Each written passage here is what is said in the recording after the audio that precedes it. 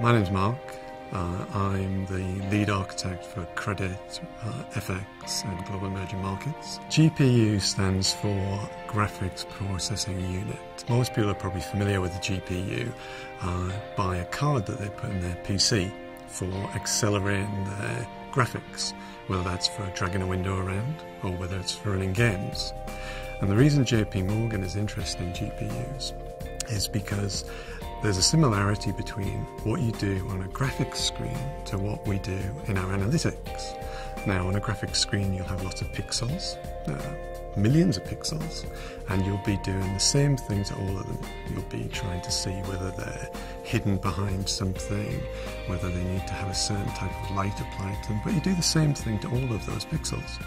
And when we're pricing up a trade, we do a similar type of thing. If we're running a Monte Carlo simulation, we generate lots of different paths in which something's different, and there'll be millions of those, and we do the same thing on all of those paths. So there's a lot of similarity between the graphics and between what we do.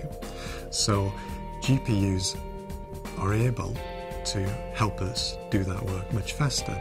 So there's two key business uses of GPUs. The first one is a trader or a salesperson who might need to price up some deal or trade.